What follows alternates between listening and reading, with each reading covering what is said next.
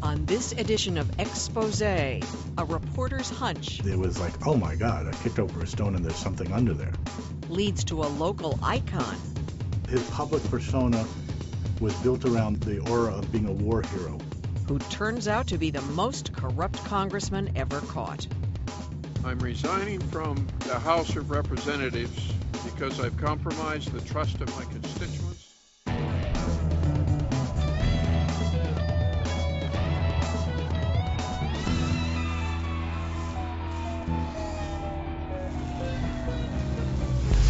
Funding for Exposé has been provided by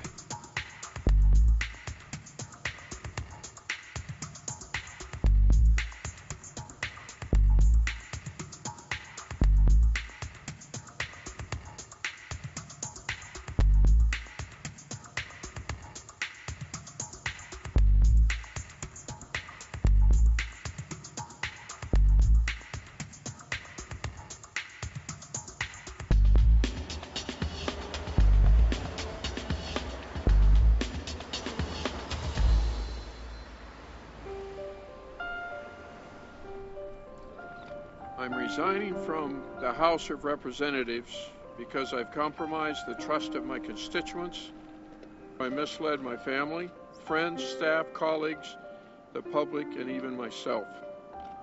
For all of this, I am deeply sorry. The truth is, I broke the law. November 28, 2005. San Diego Congressman Randy Duke Cunningham resigns his office amid scandal. The 8-term Republican admits to taking over $2 million in bribes. In sheer dollar terms, Cunningham had become the most corrupt congressman ever caught. And he might have gotten away with it, except for the work of an enterprising Washington newsman, Marcus Stern. Being a journalist is like having a license to hunt. When I am engaged in a story and I'm trying to chase down a story and get an answer to something, I'm never happier than that moment. Stern's investigation into Cunningham began not with a leak or an inside tip. It began with a reporter's intuition. As news editor for the Copley News Service, Stern's job is to cover Washington for the Copley-owned San Diego Union-Tribune. And when in 2005 he read a report detailing privately financed congressional travel, he became curious about 2 trips to Saudi Arabia taken by the popular San Diego representative, Duke Cunningham. What he said was that he was just trying to improve relations between the 2 countries, Saudi Arabia and the United States, and I didn't buy it. And I just had a visceral reaction to that, and I had to find out why he went. Pursuing an answer to that question would lead Mark Stern, with colleagues from the Copley News Service in Washington and the San Diego Union-Tribune, into the biggest story of their lives, taking them deep inside the world of money and politics. Cunningham was not the end of the story. Cunningham was the beginning of the story, a very important, very big and dramatic beginning. Duke Cunningham was not your average congressman. As a fighter pilot in Vietnam, he shot down 5 enemy jets, becoming the first Navy ace of that war. He often boasted, though it was not true, that he was the model for Tom Cruise's character in the movie Top Gun. He really was viewed by many people in San Diego as larger than life. He was Duke. He was John Wayne. And his public persona was built around the aura of being a war hero. In 1990, Cunningham parlayed that image into a seat in Congress. And 2 years later, after districts were redrawn, he squared off against another Republican incumbent, Bill Lowry. Congressman Lowry was vulnerable in '92 because he had bounced more than 300 checks at the House Bank. And he had ties to that era's notorious savings and loan scandal. Duke Cunningham sold himself as a guy who was really clean. He's going to be a congressman we can be proud of, and that was his slogan. Bill Lowry, seeing that he is about to be tarred and feathered with his own past misdeeds, decides, I don't need this. Lowry dropped out of the race, and Duke Cunningham breezed to victory. And now the former fighter ace would become known as a partisan political fighter. He was regarded on the Hill as kind of a bully and full of himself, full of bluster. He called Pat Schroeder, screamed at Pat Schroeder, called her a socialist and told her to sit down. He's the one who called Barney Frank a fag. He's the one who did an obscene gesture at a crowd of war protesters. So I think everybody kind of held their breath whenever he spoke publicly. I don't think anybody thought of Duke Cunningham as being someone who could be corrupt or corrupted. But Mark Stern still wanted an answer. Why did Duke Cunningham travel to Saudi Arabia? Stern scoured the Pentagon procurement database, corporate records, and newspaper archives, but came up empty. On the verge of giving up, he decided to do what he calls a lifestyle audit, a review of a person's finances to see if he may be living beyond his means. I went online and did a property search on real estate for Cunningham and found that he had purchased this $2.55 million house in Rancho Santa Fe. My first thought was, this guy has no business being in Rancho Santa Fe. I mean, this is the kind of neighborhood where you would find Bill Gates, but not a member of Congress married to a school administrator. So I went to look at the purchase of his previous house. It's a house in Del Mar Heights, California, and he sold that house for $1.67 million. Reviewing the sale records for the Del Mar house, Stern became suspicious. He didn't sell this Del Mar Heights house to just anybody. He sold it to something called 1523 New Hampshire Avenue, Inc. And I recognized that as possibly a Washington, D.C. address. In fact, 1523 New Hampshire Avenue was a Washington address, the corporate headquarters of a defense contractor called MZM. Stern had never heard of the company or its owner, a man named Mitchell Wade. But Cunningham was on the House Subcommittee for Defense Appropriations. Could there be a connection? On its website, Stern learned that in just 2 years, MZM's federal contract went from zero to worth more than $100 million. And it wasn't lost on Mark Stern that MZM's business took off right around the time of the Cunningham house sale. It was like, oh my God, I've kicked over a stone and there's something under there. And I thought, well, let me see what this defense contractor did with the house. And what he did is he put it right back on the market for roughly the same price.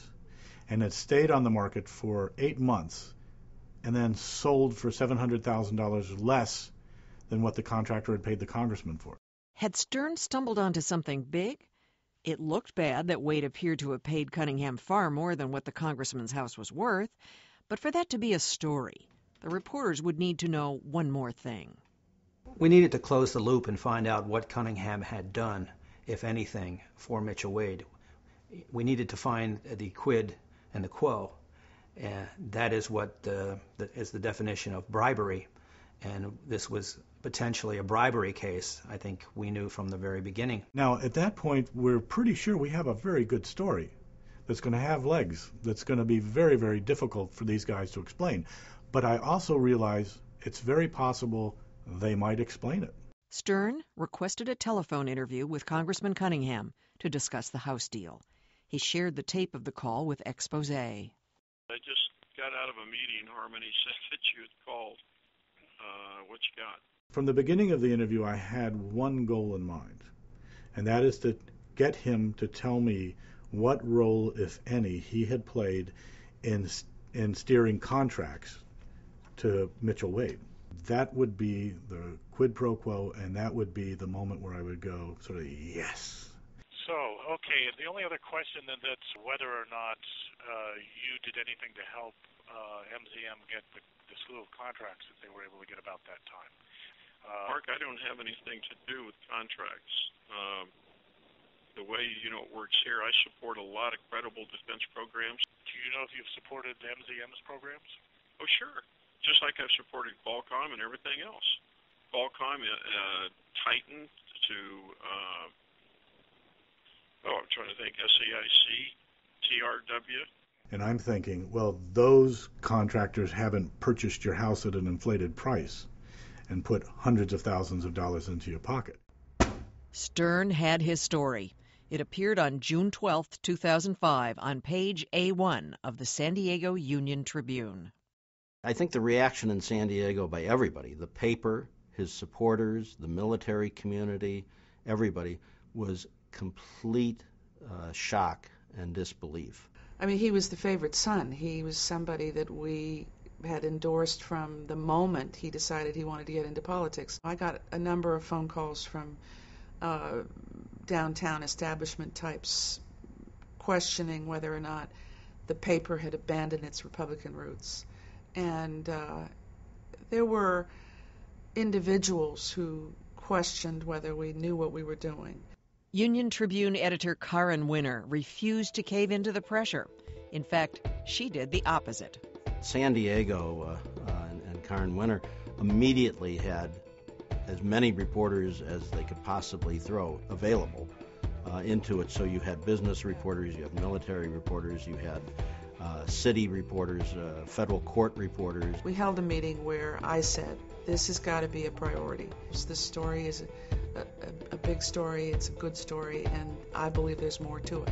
Karen Winner would turn out to be prophetic. There was far more to this story. As prosecutors would later reveal, Duke Cunningham's inflated home price was just the beginning. There was a string of gifts: cars, meals, antiques. Mr. Wade did everything he could to keep Duke Cunningham happy. And to keep Duke Cunningham happy, you had to give him a lot of goodies. Over lunch and drinks with Mitchell Wade, Wade would later tell authorities, Cunningham went so far as to draw up what prosecutors called a bribe menu on his congressional stationery. On the left are the dollar values in millions of contracts Cunningham promised to deliver to Mitchell Wade. On the right are the amounts in thousands of bribes the congressman demanded in return. For a $16 million contract, Wade would have to give Cunningham a $140,000 boat. To get Wade his contracts, Cunningham used what in Congress are called earmarks. Earmarks are pet projects members of Congress slip into spending bills, often after they are passed. They are legal, unless, of course, the congressperson receives a bribe in exchange. And as the reporters would learn, the line between campaign contributions from special interests and outright bribery is a thin one indeed. And I think what we see with earmarking is this huge gap between the idea of Congress representing the interests of the people and in what they're doing in reality is steering hundreds of millions of dollars to very particular interests, some of which have a legitimate public value, others of which are wasteful and downright fraudulent. It's, just as an American, it angers me. It embarrasses me as an American. And as a reporter, it just made me want to dig into it as deeply as we could.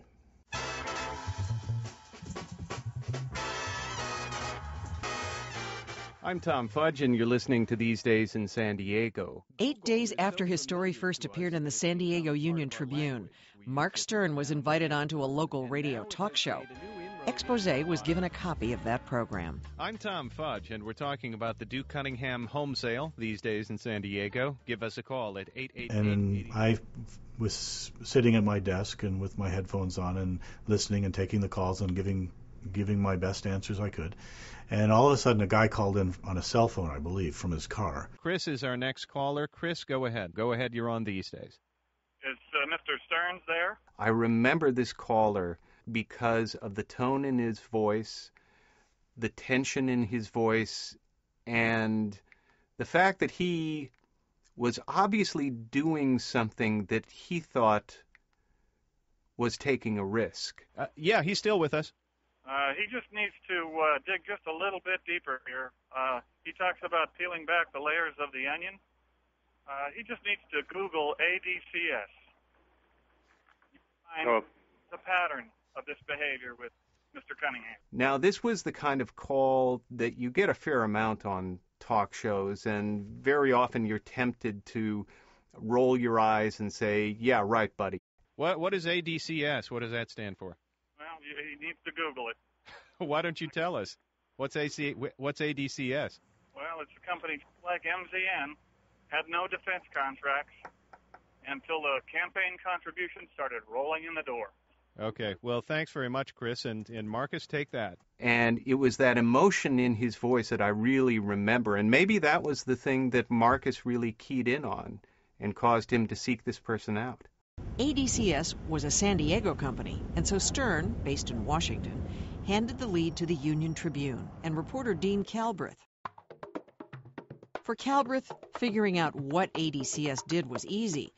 Founded in the mid-1990s, ADCS converted old paper documents into digital ones. But what did that have to do with Duke Cunningham? To find out, Calberth would have to probe further, starting with the company's owner, a man named Brent Wilkes. Brent Wilkes was a guy who was very high profile without anybody knowing much about him. He was very active in the local Republican Party. He was very active with some local charities. And yet, there had been very few newspaper articles that even mentioned him. To unravel the Wilkes story, Calberth set out to penetrate his inner circle. One source told him that Wilkes had stayed close to old high school friends from nearby Chula Vista.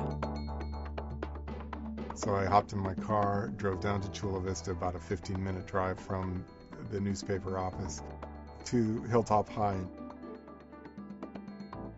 And that's Brent Wilkes. I thumbed through the yearbooks from 1970, 71, and 72, trying to find the names of friends of his, people who had been on the football team with him, people who had been in social clubs with him. I took down any easily recognizable male name, anything that where I could Google them and try and track down their addresses, emails, telephone numbers, whatever I could do to contact them and to say, hey, did you know Brent Wilkes? Calberth's tactics paid off. He found a handful of old buddies who told the reporter that as far back as the 1980s, Wilkes bragged over poker games of being a Washington operator, of using booze, fancy meals, and women to get close to powerful congressmen. The reporters continued to trace the career of Brent Wilkes forward into the 1990s. They found a key source, a defense contractor named Barry Nelson. The year was 1992. Nelson was running a small document conversion company and was having trouble getting paper documents released from the Pentagon. Well, our problem was pretty obvious. We needed a bigger brother. To solve his problem, Nelson was told to get in touch with Brent Wilkes. Brent Wilkes said if we would hire him as a consultant, he would turn to the political machine in Washington, D.C. to try to get us a bigger brother, to see if he couldn't get us some help. And that's when we met Congressman Lowry. Congressman Bill Lowry, the same Congressman Lowry that just months earlier in 1992, you'll recall, had withdrawn from the race against Duke Cunningham in his bid for re-election. When Barry Nelson met him, Lowry still had to serve out the remaining months of his congressional term. But he would soon embark on a new career as a well-connected Washington lobbyist. Brent Wilkes said if we wanted to get the attention of congressmen and senators, you know, there were contributions involved to meet for lunch or to meet with breakfast or whatever it might be, that's how these people, how you got airtime directly with the congressman or the senator. So I didn't disagree with that. As a big boy, you figure out that's how that works.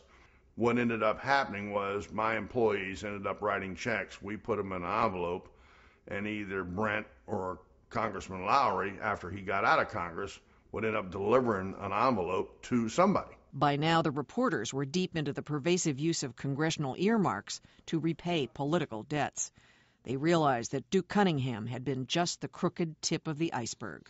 Over the course of the next 6 months, Calberth and Kammer sifted through thousands of pages of campaign finance disclosure forms, lobbying disclosure forms, and appropriations bills, tracking who Wilkes was donating money to and what contracts ADCS and his other firms were receiving from the government. It was the way you feel when you're head over heels in love. You just think about the girl, you just want to be with the girl, and it consumes your every waking thought, and you dream about it. You couldn't go to bed at night because you knew that there was something that you had missed. You knew that there was some political contribution that you had missed, some lobbying record, some earmark that was out there. You feel driven to understand what's going on here. How are they using this power? What are the connections? After my wife fell asleep, after I put the kids to bed, I would go to the computer, start working at 10:30, 11 o'clock at night, keep working till 2 or 3 in the morning, 4 in the morning.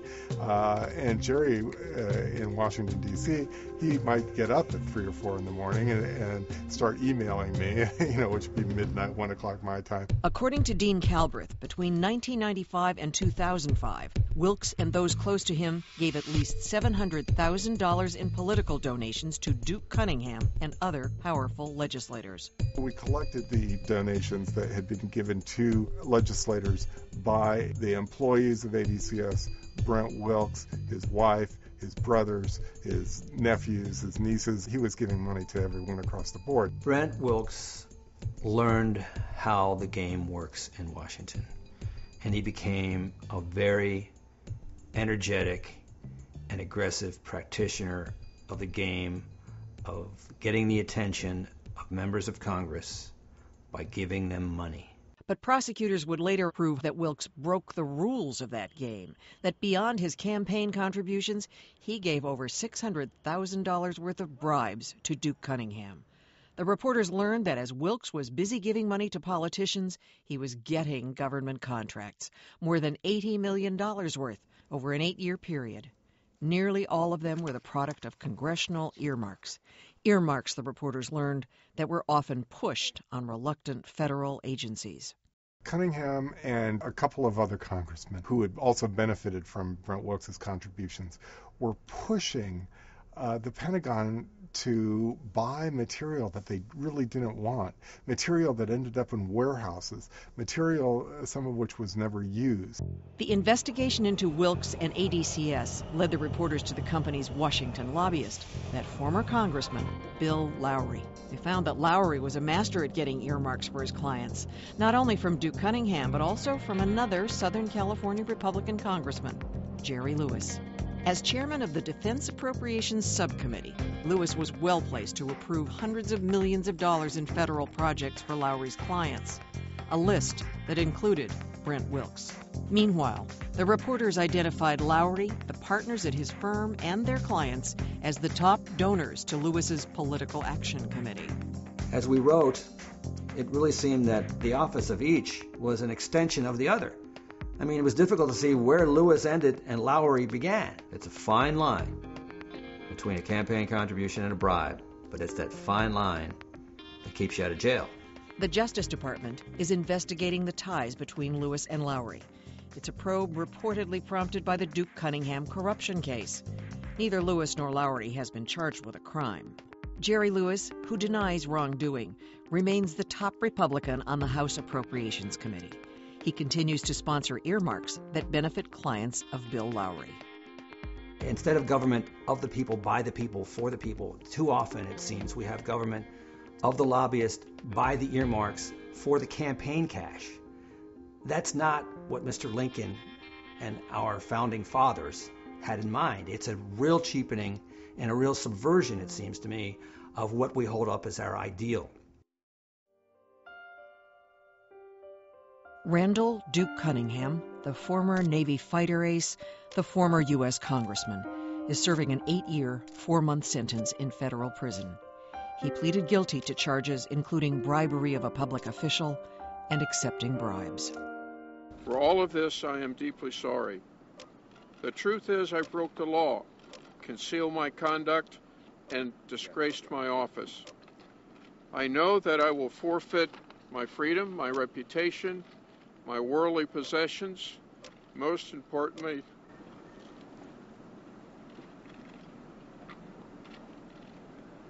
the trust of my friends and family. This man was a war hero. There's nothing gleeful in seeing a member of Congress so corrupt that it undercuts even more the public belief in the government. Where's the line that people cross? I think, Congress has been debating it, but you're talking about the people who need the money debating whether they should stop taking political contributions. I don't see how that'll ever get resolved. The public trusts that their politicians are going to represent them properly. And when that doesn't happen, somebody's got to be able to tell that story. And without journalists to do that, it's not going to happen. I live on a houseboat in Washington, and every now and then I take this boat out, and we drive it up past the Lincoln Memorial, the Jefferson Memorial, the Washington Monument.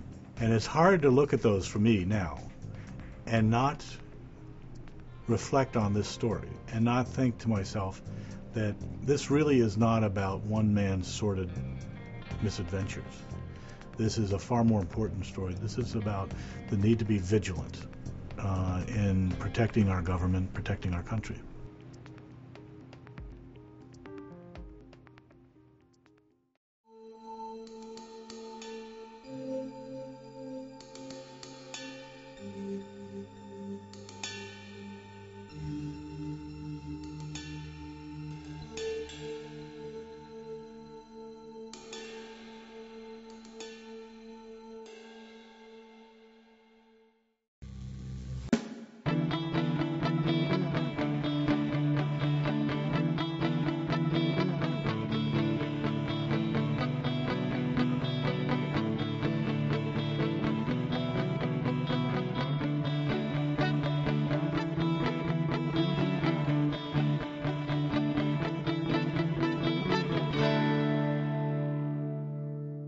Funding for Expose has been provided by